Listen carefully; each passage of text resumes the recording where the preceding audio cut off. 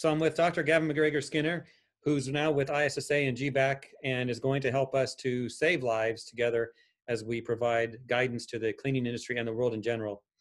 Gavin, we rolled out the GBAC STAR accreditation program recently, and I imagine you were part of that process. Tell us a little bit about what that will mean for facilities and for people who visit them, the big picture. Yeah, sure. So a great group of colleagues, friends have come together over the last few months, Jeff, and actually looked at what are the gaps, what are the needs within the cleaning industry, the restoration industry, and how could we help facilitate filling some of those gaps. So that led to the birth of the Global Biorisk Advisory Council, the GBAC STAR program. And the GBAC STAR program is going to focus on training, where we focus on skills, competencies, methodologies that are evidence-based, but also safety. And it's about developing a culture of safety for those frontline house cleaning staff and frontline even restoration workers.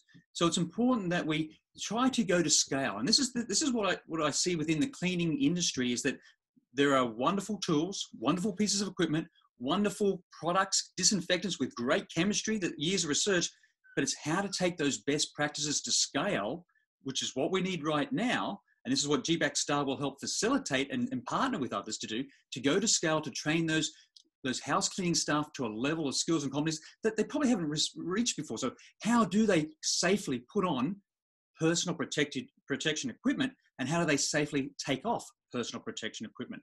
The other part of GBAC STAR is, as we go to scale with training and best practices, how do we then define and work with specialized teams? And these are like our SWAT teams, our high profile, highly skilled teams that are able to be deployed, and they're GBAC certified, they're able to be deployed for emergency situations. And I see emergency situations all the time where there's a risk to safety, and it's important that we can have those teams in a region located throughout different regions of the US, and to be able to be deployed when the level of risk through a risk assessment has determined that the cleanup, disinfection, restoration of the building is above the normal skills that the cleaning staff have. So this risk assessment is something that GBAC provides or has guidelines on? Yeah, no, this is about teaching everyone how to do their risk assessments, how to identify hazards, and how to do risk assessments. And the way that I explain risk assessments to my students when I teach at university is that risk is the likelihood of something happening and the consequence if that event happens. And a lot of people that I work with in the cleaning industry go, yeah, we do risk assessments once a year. We do them once a month. No, this is about doing risk assessments every time, every part of your work you do every day. If I go into a different room, what's my risk assessment for that room compared to the risk assessment I'm going to go into the next room?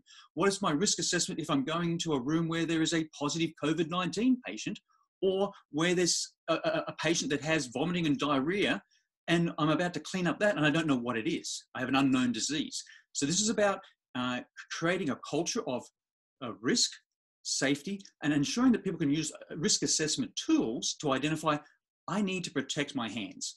I need to protect my eyes, nose, and mouth from germs, pathogens, bacteria, viruses, mold, fungi, whatever it may be, and ensure that based on that risk assessment, we then put on the appropriate personal protective equipment.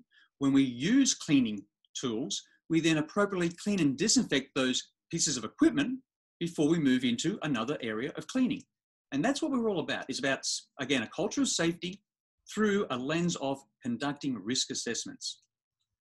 Yeah, circling back, that's great. Circling back to GBAC STAR and its impact, I just think that that's going to be fantastic for the world. You know, this is a global program. It's not just something for the United States, and we have many who have embraced it. We have stadiums, we have cities, we have convention centers that are doing that. So, you know, we have to think as a consumer, as a visitor, when you see that GBAC STAR seal, that seal that shows that they've embraced all of these things we're talking about, that's got to give some confidence to people, and that's going to be important. It has to, Jeff, because in my experience, and this is, you know, in this year, in 2020, dealing with COVID-19, when I go to a hotel, a restaurant, a hospital, a nursing home, and I sit down with, you know, the executive managers, the directors, the high level decision makers, and say, well, where's your COVID-19 team? Where's your infection prevention control team? And they bring the team together. And I went, where's the house cleaning staff? Well, they're not part of the team. And I keep saying to them, they're the only people in your facility right now that have the necessary ammunition, the weapon that can kill this virus is your house cleaning staff. They have EPA registered disinfectants. They have cleaning tools and equipment that they will use to inactivate this virus. They are your frontline soldiers in killing this virus. Why aren't they on your team? And they're going, that's a good idea. So what's happened before I start my training, they've brought in the household cleaning staff. But so many facilities, and this is just being repeated in every sector, every facility, every organization I've worked with. They haven't thought this through enough. What's the problem? How to fix it? And they haven't brought the right people to the table. Our focus on GBAC STAR is to ensure that we focus on that team approach and we focus on those frontline workers.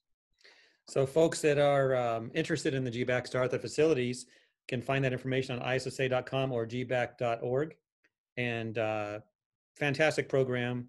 And I look forward to visiting all these places you talk about, hotels, not that I want to visit a hospital, but restaurants and all these cool places with that seal displayed as I walk in. I'll feel much better about it. But thank you, Gavin. And you're absolutely right, Jeff. This is not a one size fits all. This is about solving problems in the real world and building the skills and competencies and using the equipment that we have available to decrease the risk of infectious diseases. And also, look at what our definition is for clean and disinfection. I think it's very exciting. Yeah, it is. All right. Well, onward and keep saving lives out there.